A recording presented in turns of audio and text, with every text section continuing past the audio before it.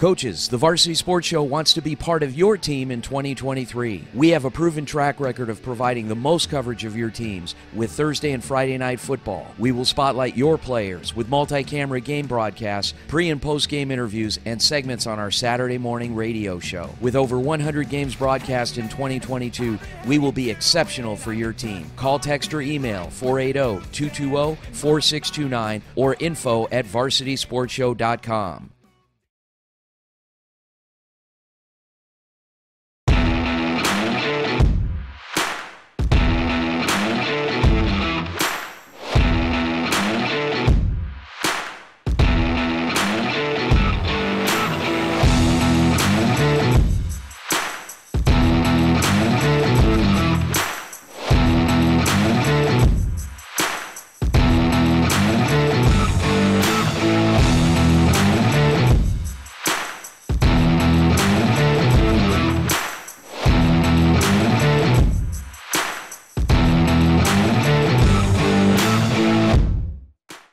Hello, and welcome to this week's Varsity Weekly episode.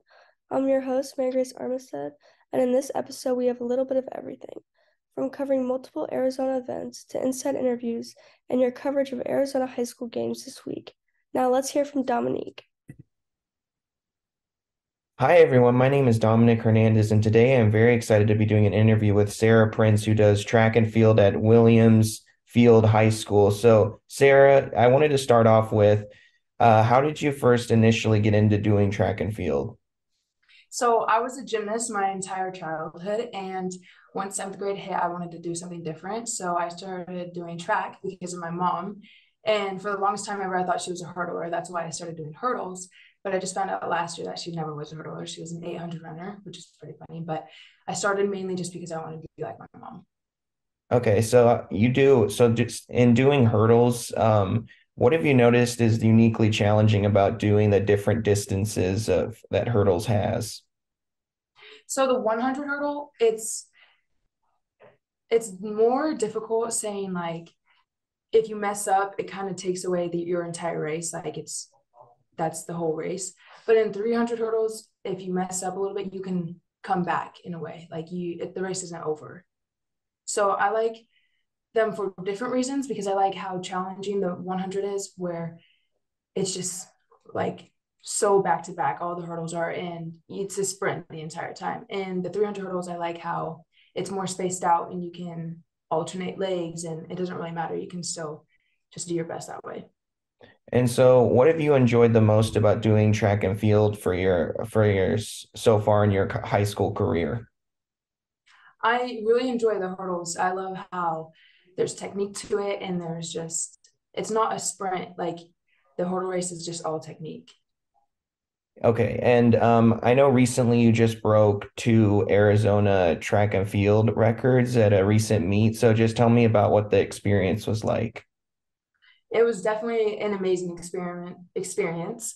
Running the 100 hurdles, I immediately after I finished the race, I could tell that I PR'd and it was a fast run. So I let out like a big scream. I was like, yes. It was just a ton of raw emotion that I was feeling from building up to that meet and to that race that I wanted to run. And immediately when I crossed the line, I felt that I had ran that. So it was just raw emotion coming off that last hurdle because it was just a build up from my entire season.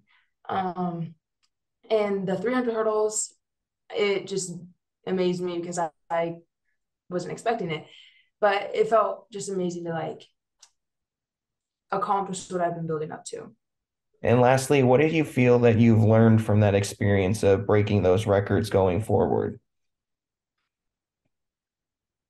You said what I've experienced? What have you learned from that experience of breaking those records going forward? I would say, well, track is all mental. So it definitely like allowed me to overcome my mental state, meaning like I can do more than what I can put my mind to. And so it's just, I'm glad that I can like overcome and accomplish more than what I put my mind to. Well, that's all the time we have for today. I'd like to thank Sarah Prince, who does track and field at Williams Field High School, for taking the time to do this interview, and good luck on all the upcoming meets that you have. Thank you so much. Thanks for listening, and have a great rest of your day. You too. Thank you so much. Thank you, Dominique. Now let's hear from Hannah. Hi everyone, and welcome to Hustle with Houston. In today's episode, I'll discuss the Arizona Rattlers season thus far and what you can look forward to. The Rattlers, now 1-2, completed their first home game of the season at Footprint Center.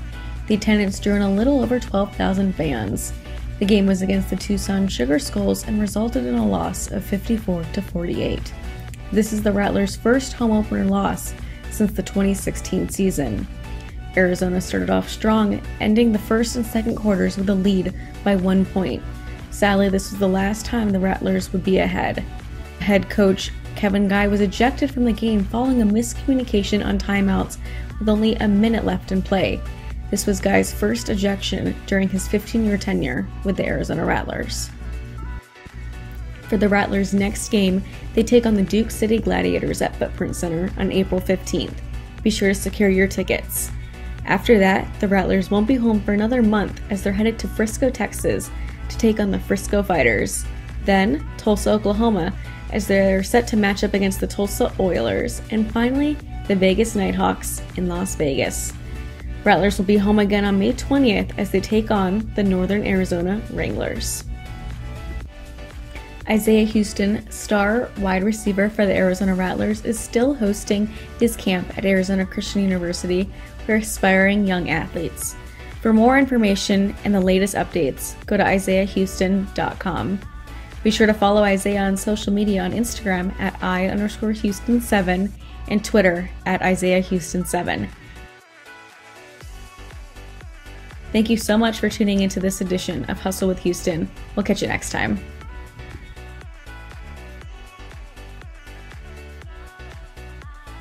In 2019, the JV Sports Show podcast began with the idea of spotlighting young people in our community. In time, that podcast evolved into radio, television, and live stream, and through that evolution, new ideas have enhanced delivery, giving a stage to students both in front of and behind the microphone in Arizona and beyond. Thank you for supporting the Varsity Sports Show, now the Varsity Media Foundation, a 501c3 educational organization. Welcome back, everyone. Now let's hear from Dominique again, who's at the Saguaro baseball game. Back here with Coach Joe Mickey. So, Coach, it was a really close loss today, but you guys were really able to keep it close at the end. Just tell me how you were able to finally break through at the end. I think we finally realized that we just had to string a few hits together. I mean, we had some good at-bats. We just didn't get anything really going momentum-wise and found our groove a little bit late, but we kind of beat ourselves a little bit today, and that's probably the hard part. And when you get into a 1-2 matchup is you want to play your best baseball, and unfortunately we probably just didn't do that as a complete whole today. So speaking of that, the errors really were a huge factor in allowing a lot of the runs to go by. So how are you going to eliminate those playing Mesquite again tomorrow? Yeah, hey, we just keep our oars in the water. We get back on the horse, right? Just telling the guys there's not too many teams that go 162-0, and so it's a humbling game, and so we have to approach it to get back on track and go play our best baseball tomorrow. And these guys are prepared, so we're confident in what we're doing here. It's just we'll hopefully showcase that a little bit better tomorrow. All right, thank you so much, Coach Mickey, and good luck on the game tomorrow. Thank you very much. Appreciate you, fellas. Eric, back to you. Thank you, Dominique. Now let's head over to Eric, who's at the Thunderbird baseball game. Eric Castellon back here with Thunderbird head coach Mike Jacobs after their 15-5 win over Moon Valley. Coach, you had to like the offensive performance that your team gave today. It was good. I think there's still some things to work on, but we put a lot of balls in play, put pressure on them to make good plays, so it paid off today. A little bit of a slow start. You guys had a few runs in the first couple innings, and you guys came out and just, like you said, put the ball in play. We were talking about it during the broadcast, kind of just letting things happen the way they should, and what would you say to that? I think guys had a good approach at the dish. And that second time through the lineup, I think just being a little more patient, hit some balls hard.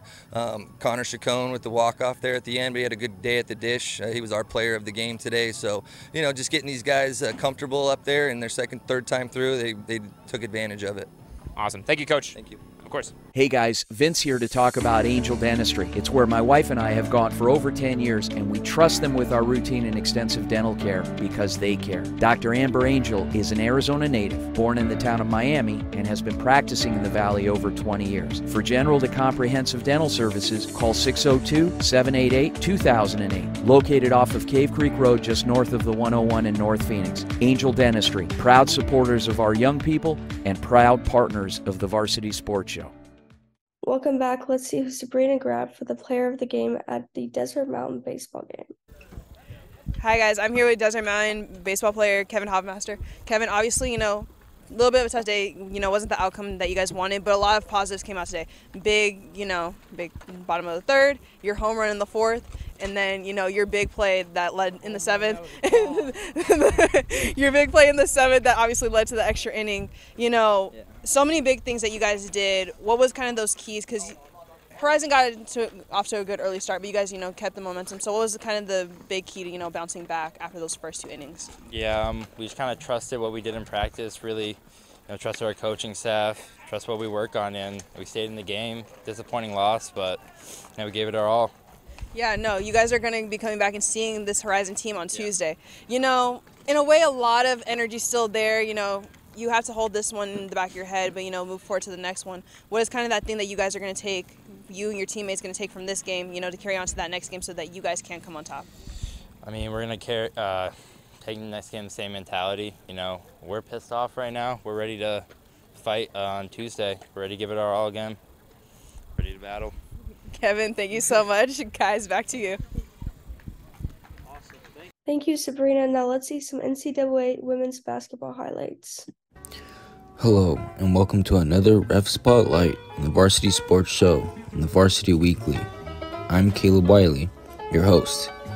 Last time, I talked about LeBron and the two foul calls that he was complaining about post-game.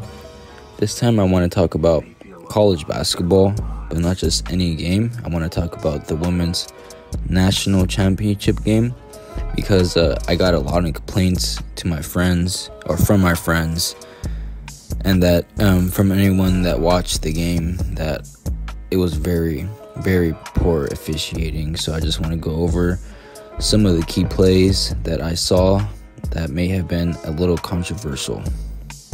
So this first play that I want to talk about is probably the biggest call in the game.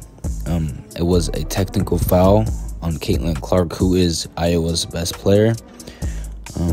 Last game, she went extremely hot from the field, scoring about 11 points in 2 minutes at the end of the game.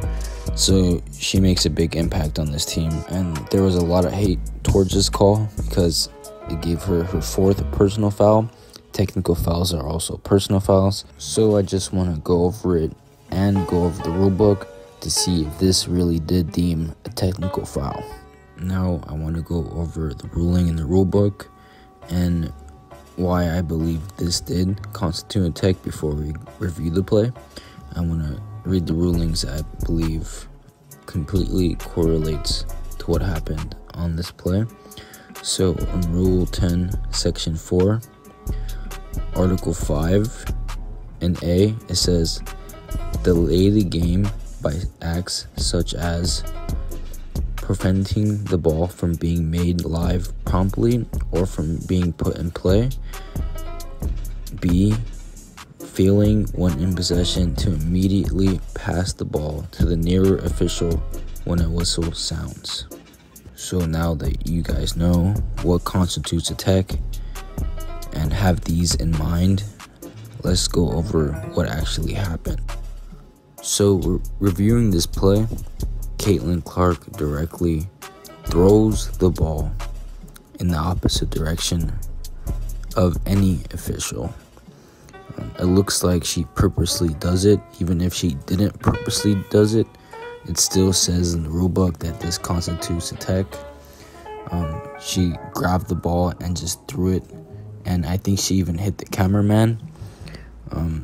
I know people say that you can't call a tech there because it's the national championship game, but rules are rules for a reason, and there's a reason why those things constitutes a tech.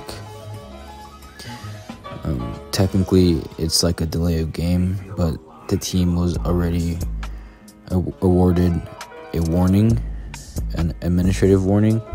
So even if it was ruled a delay of game, it would have still counted as a tech for her. But it was a personal tech because she did grab the ball and she threw it to the stands. I mean, you just can't do that. If you have the ball, give it to the nearest official. You don't have to hand it to them, but just pass them the ball. There's no reason for this. Delayed the game, and it clearly says in the rule book that constituted a tech. This last play that I'm going to review was also a huge play because it gave Caitlin her third foul before the half, which ultimately she had to be taken out because she cannot play with 3 fouls and risk a 4th foul. So this was huge in the game, a huge call, and I believe this was one of those calls where it was a little marginal. It could have gone either way, and you could obviously see her push off a little bit. I mean, she doesn't really push off. She has her hand on the opponent's body, and the reason why it looks like her hand goes forward is because the defender trips and falls. So she has her hand there, the defender trips and falls, so by default her hand's just gonna go forward a little bit. I don't think this was a necessary call because she didn't use force. I mean, she didn't use a lot of force at all, but she didn't use any force or momentum to bring her down. She didn't extend her arm or anything like that, so I probably would have just let this one go. Well, that's all the time I have for today. Thank you for watching the Ref Spotlight on the Varsity Weekly, Varsity Sports Show. Unfortunately, this is the end of Varsity Weekly for this week, but follow us on Twitter at Varsity Show and tune in for next week's Varsity Weekly. This is your host, Mary Grace Armistead.